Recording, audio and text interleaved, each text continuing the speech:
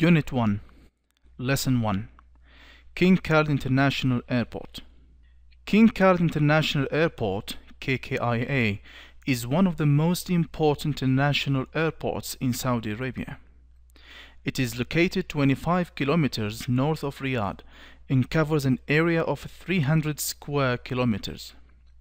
It contains all the necessary support services such as departure and arrival terminals and government and private business offices.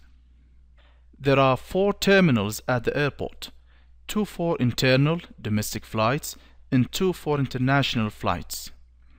Each terminal is 37,000 square meters in area. The ceiling of each terminal is triangular in shape. KKIA has a number of buildings for support services.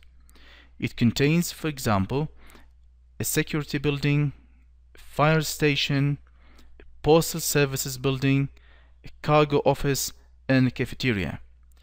It also has 2 parking lots. The airport has 3 aprons on which passengers enter and leave the planes. Each of these has an area of 430,000 square meters. There is also a cargo apron with a total of 77,000 square meters and another apron with a total area of 67,000 square meters.